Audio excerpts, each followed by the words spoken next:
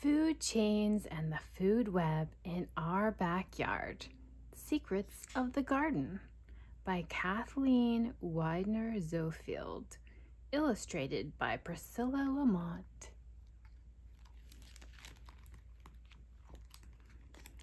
It's spring and the days are getting longer. The sunshine warms the earth. It's time to plant the garden. Dad gets the soil ready. Then my brother and I dig in. I plant zucchini and radish and carrot seeds. My brother plants lettuce and pea and beet seeds. We cover the seeds with soil and pat it down with our hands. Maybe they'll plant some catnip for me. Then we watch the sky. I'm hoping to see some rain clouds, but the sky is clear and blue. We hook up the hose and a rainbow sparkles in its spray. A good long rain would help. Patience, I don't see anything. Old leaves and vegetable scraps, along with a little poop from our coop, make good compost to add to the soil. Billions of tiny bacteria digest the vegetables, leaves, and scraps. That process releases nutrients that are good for growing plants. I try to imagine what's going on under that soil. Are our seeds alive and growing? Every morning we hurry out of bed and check to see if anything has sprouted. But days go by and still our garden looks like an empty patch of brown. Then one morning my brother calls out. He is the first to see. I run over and bend down close to the ground, and I see them too. Tiny sprouts are poking up through the soil. Here are some different sprouting plants: beet, zucchini, spinach, potato, and tomato. Sprouts send roots down into the soil. They push their tiny stems up above the soil. Soon, 2 little leaves unfold on each stem. Then more leaves grow. Each day our sprouts grow a little bigger. Soon they are big enough to be called seedlings. Early in spring, Mom planted tomato and green pepper seeds in small pots. She kept them warm indoors by a sunny window. Now her seedlings are ready to go in the garden. She puts potatoes the size of marbles in the ground too. They will sprout more quickly than potato seeds. Sunlight gives plants energy. Plants use energy from the sun to make food out of air, water, and nutrients from the soil. That's called photosynthesis. Plants store the food in their roots, leaves, stems, and seeds, and fruits. These are the nutritious parts we eat, and when we eat them, they pass their energy along to us. Leaves are lettuce, spinach, and cabbage. Roots are radishes, carrots, potatoes, and beets. Fruit is zucchini, pumpkins, tomatoes, and peppers.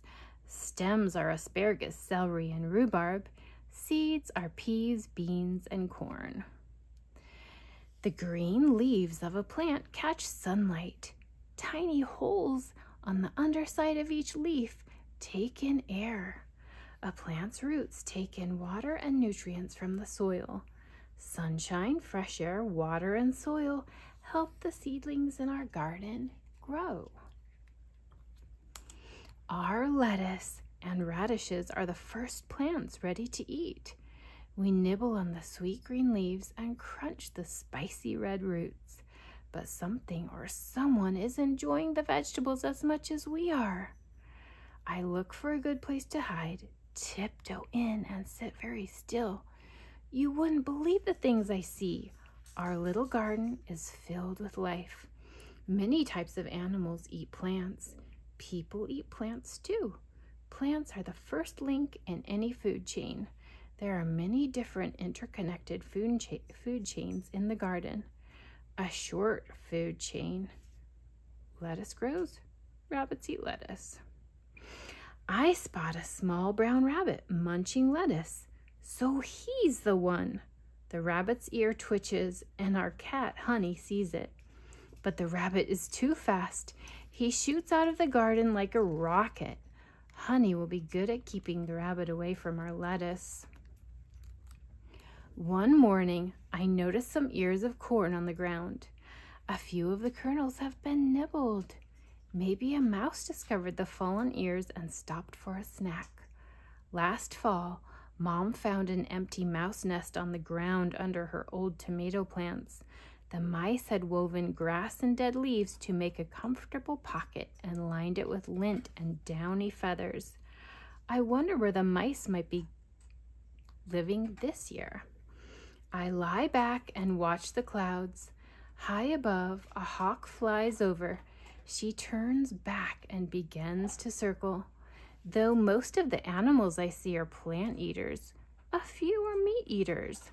The hawk glides down silently.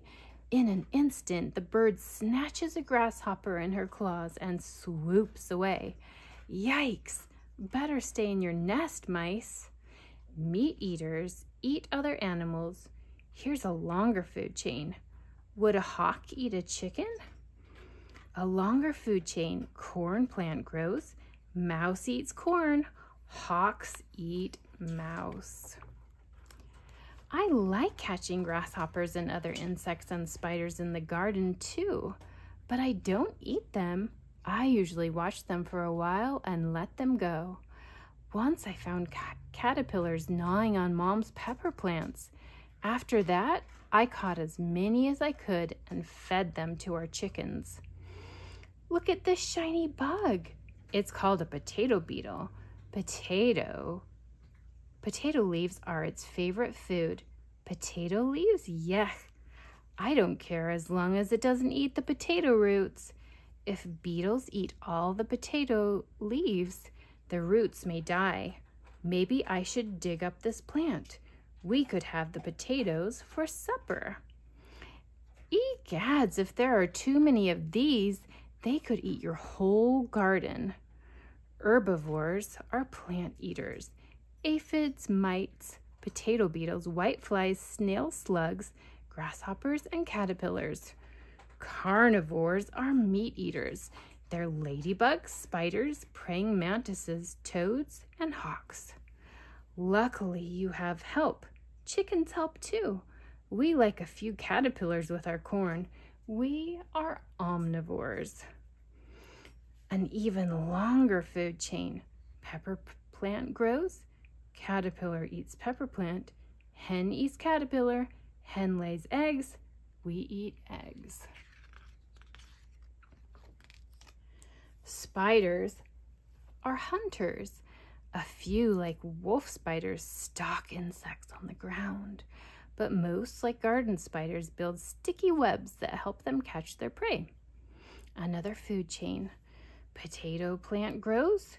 Beetle eats the potato leaves. Spider eats beetle.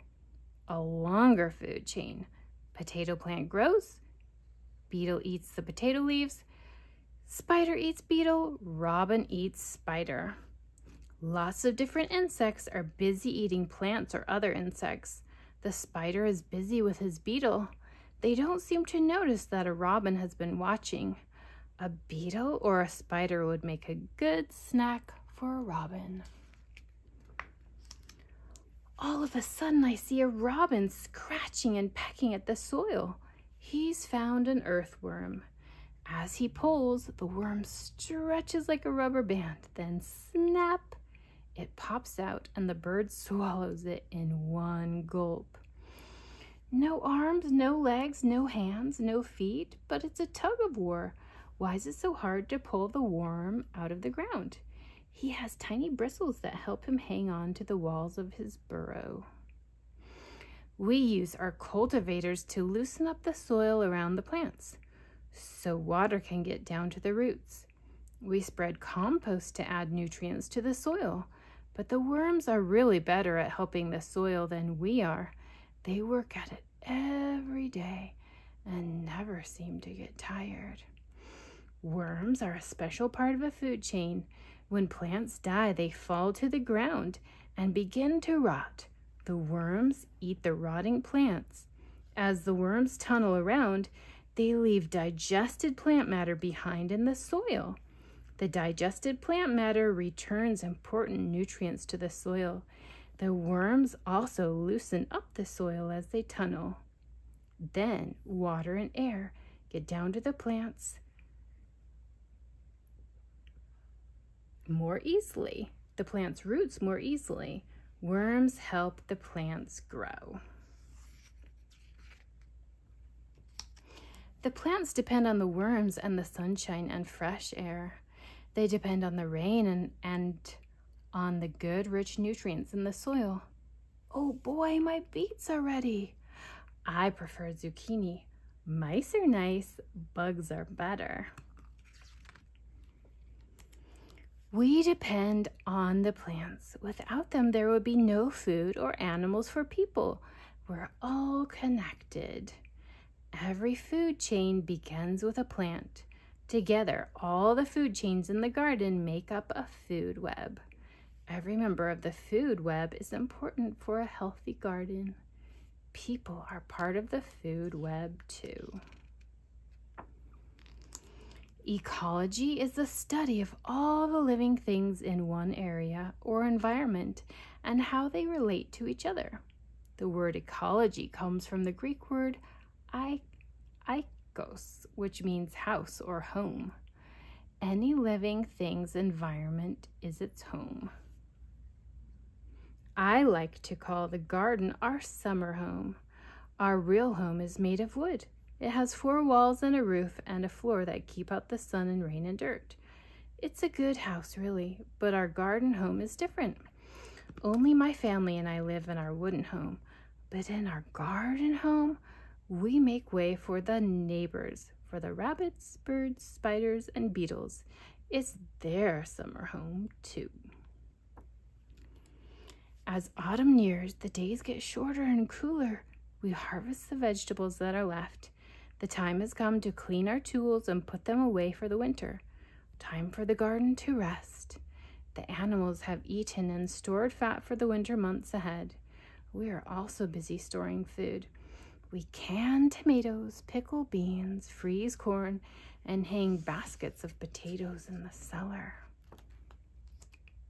Let's plant strawberries next year, or maybe pumpkins.